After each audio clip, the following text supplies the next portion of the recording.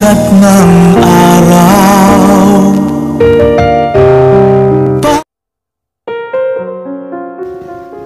Hi guys, good morning. For today's topic, we are going to tackle the performance-based assessment.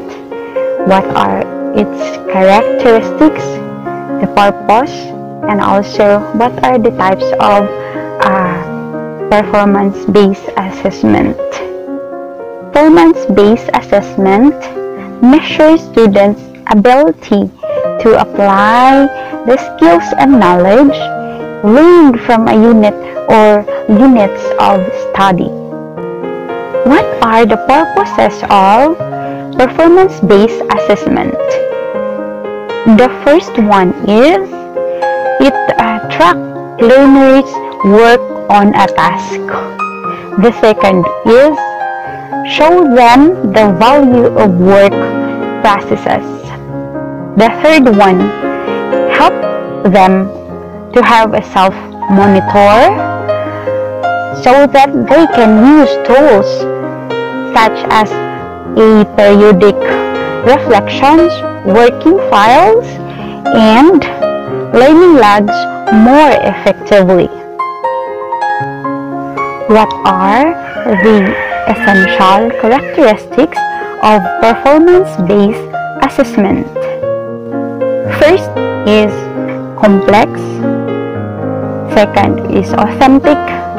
The third one is the process or product-oriented, open-ended, and lastly is the time-bound.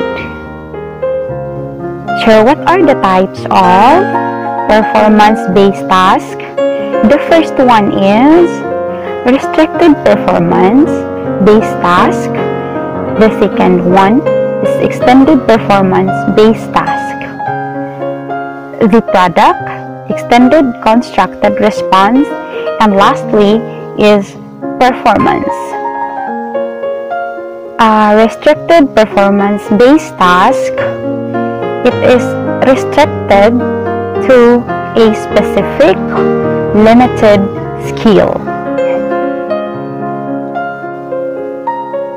The second one is extended performance-based task. So it is a comprehensive, includes a variety of skills, gives students a lot of freedom in selecting, performing, and self-assessing on task. The third one is product. So this task requires students to demonstrate their understanding through transfer of learning.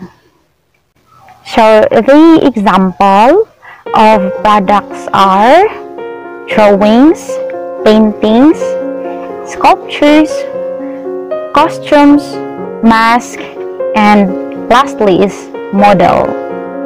Next is extended constructed response. Task requires students to construct a written answer in response to a question or task rather than to select one from a list.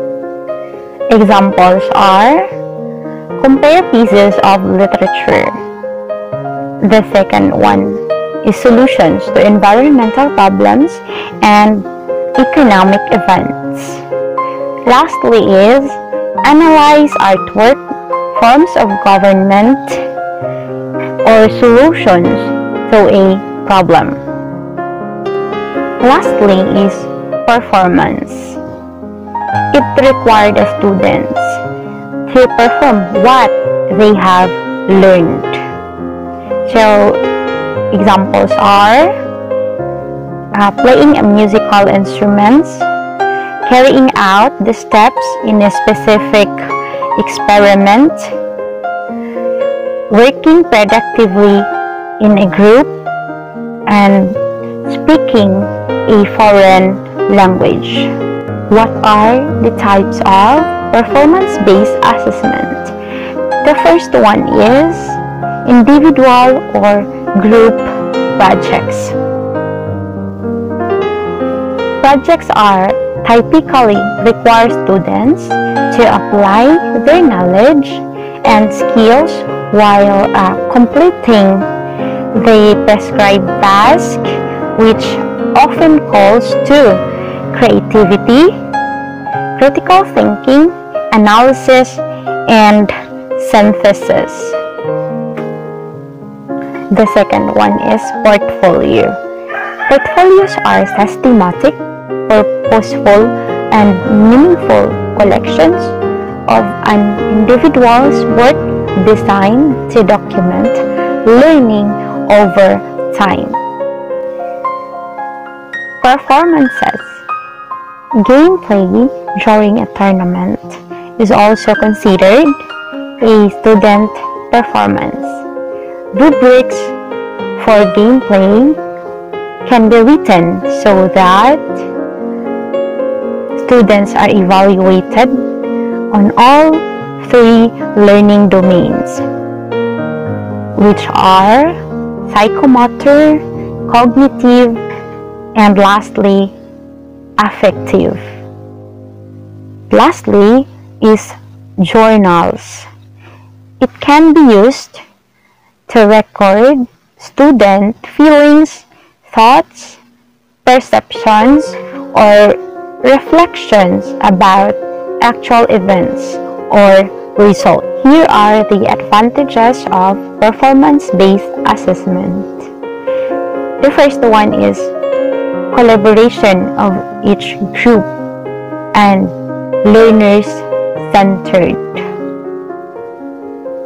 The second one is three domains are very useful in this type of assessment. The third one, the knowledge will retain in the memory of the students, can promote students' creativity.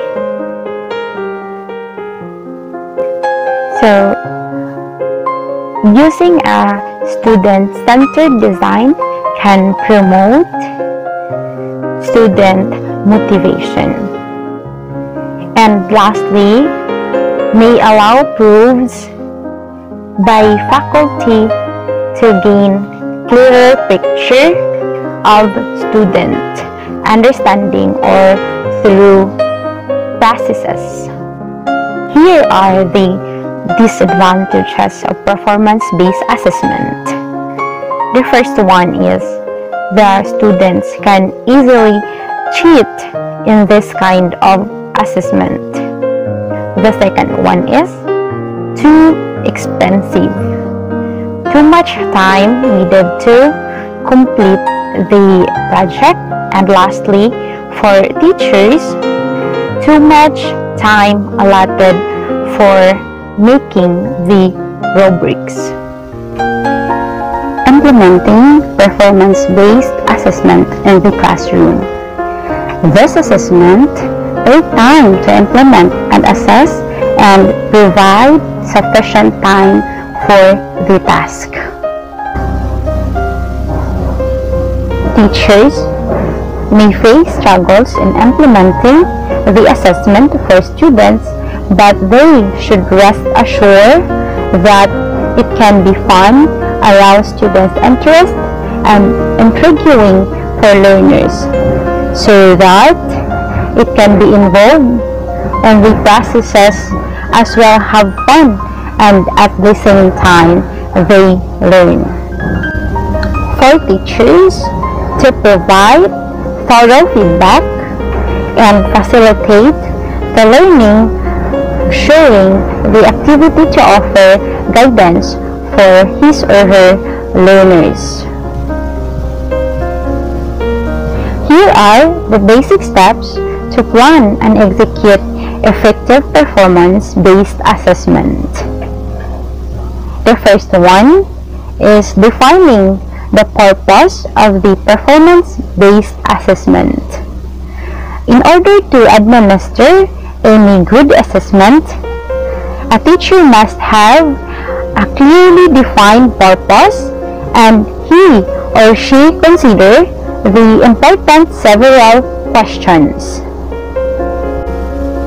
Number 1. What concept, skill, or knowledge am I trying to assess? Number 2.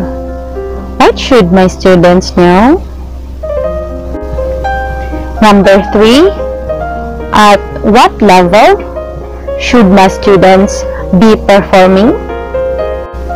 And lastly, what type of knowledge is being assessed? Is it reasoning, memory, or process? The second one is choosing the activity. After the teacher defines the purpose of the assessment, he or she can make decisions concerning the activity. There are some things that the teacher take into account before he or she choose the activity, namely the time constraints, availability of resources in the classroom, and how much data is necessary in order to make an informed decision about the quality of students' performances. The third one is defining the criteria. After the teacher have determined the activity as well as what task will be included in the activity, the teacher need to define which elements of the project determine the success of the student's performance. The teacher must develop his or her own criteria most of the time. And lastly is the assessing the performance. Using this information, teacher can give feedback on a student's performances either in the form of a narrative, report, or a grade.